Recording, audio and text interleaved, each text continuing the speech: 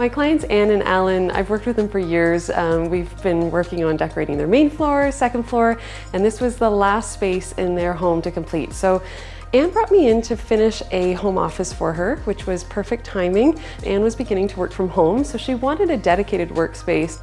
She has a large family room in the basement, so the nice thing is that we had space to still have the TV and the sofa area and a separate library and office area for Anne to work from.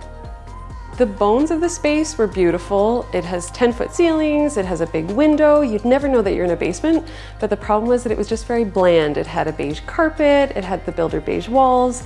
I saw a lot of potential in it because it was so big, it had natural light, but unfortunately it had just become a dumping ground. So we really needed to find ways to create zones.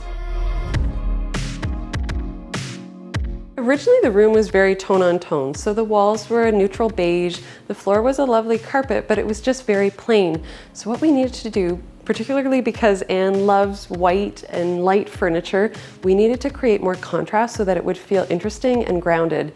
So we found a beautiful floor from Torlys. It's waterproof, which is wonderful for a basement. It's heated underneath, which makes it super comfortable, and it's very durable. And then we actually took the existing carpet that was in perfectly brand new condition and just had it bound to a custom area rug size. And that way it makes this family room much more comfortable, and it was a total save. We added a large sectional sofa that's comfortable for watching movies and just lounging around, and that's the more casual, everyday part of this space. But the area that Anne's utilizing every day for work is a large desk surface and a meeting table. We fell in love with this stone table from Cocoon. It's got this really interesting detail on the edge, and we thought it would be great for not only hosting meetings or using as another work surface, but also as a games table when the family gets together. And then she has her large desk area, which is actually a dining table that we utilized as a desk because this was such a big room that it needed something that was large in scale, but still light enough that it didn't feel like an old world library table.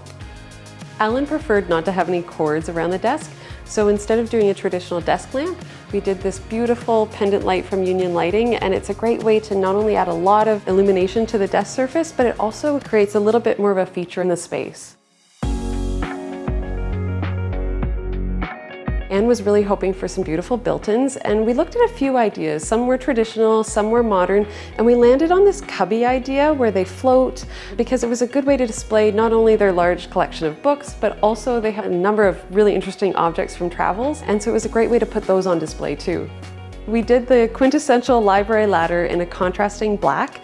It stands out this way, and it really makes it feel much more old world while still being very functional for her. One of the things I find when I work with clients who have either a large collection or just a number of smaller objects that they'd like to include in a space, it's better if you can try and work them in some way into the architecture of the room. So the ledges and the bookshelves really help to give these smaller objects a sense of cohesion and purpose in the space. I'm so glad that Anne and Alan are enjoying this space. This forgotten room has now become a space that they're able to use every day. They love working down here, which is wonderful to hear. And they also have a space that they can enjoy with their family.